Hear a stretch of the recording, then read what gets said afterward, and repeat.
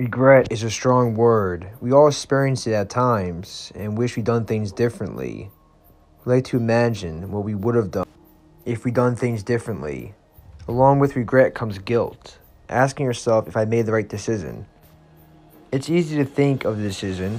You can spend hours doing this, but it's a different story when you have a split second to make a choice. I once had the perfect life, but I lost everything the same day.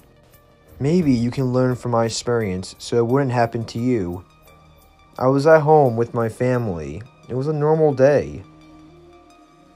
I was cooking some food on the stove. Then I heard a scream come from outside. Me being the person I am, I ran outside to see what the noise was. I knew to never leave the stove on when I leave, but I was one of those teens who thought nothing bad could happen to them.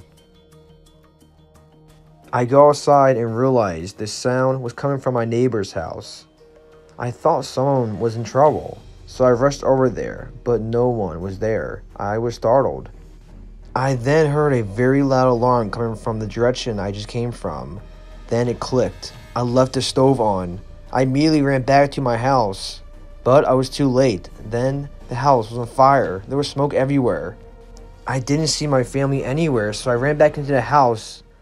All the fire and smoke to find my family. I could hardly breathe, but I hear the screaming of my dying family, trapped, dying slowly, being tortured to death, all because of my greedy attitude. I can't stay awake much longer. I then pass out. I wake up on a hospital bed. The first thing that comes to my mind is, where's my family? Are they safe? The doctor told me to just relax, then it goes black again. I wake up again, stabilized in a hospital bed, all alone. The doctor comes in with a sad look. I take a deep breath, expecting the worst, but at the same time, having faith my family was still alive. The doctor said, sorry, your family did not make it. I was the only survivor. I got my family killed, and I was the one who survived.